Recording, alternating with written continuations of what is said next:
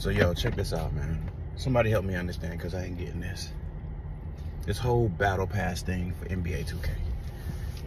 And I get why 2K is doing it. But the question I have is, why is the community supporting this, man? Why is everybody thinking this mess cool?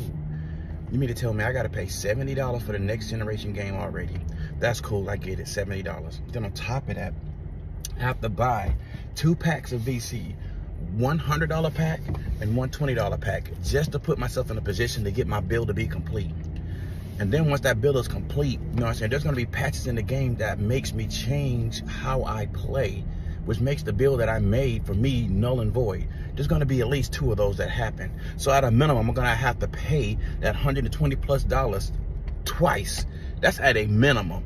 So I'm looking at, you know what I'm saying, $440 for that. I'm looking at $70 for the game. And once all that is complete, in order to make my build competitive, I have to buy in-game purchases of boosts to make sure that I'm competitive at the max level. If I want to compete, if I want to play the game and actually enjoy it without the randomness of 2K putting some bullcrap in the game that punishes me because I don't have the boost.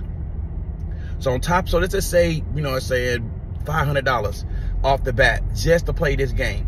$500 just to play this game.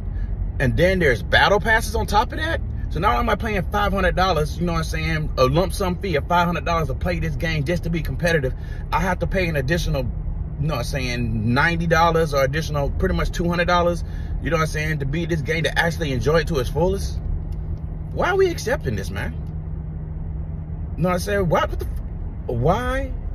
To my friends and family who've seen this, why is this mess acceptable? Please give me your thoughts.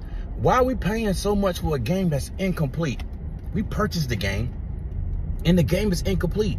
They patched the game at least 9 times because the game is incomplete.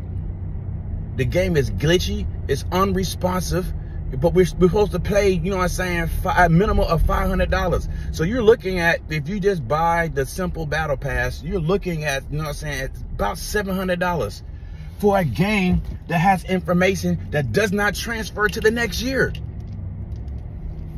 Come on, man. Somebody make this make sense to me, because I ain't getting it, bro.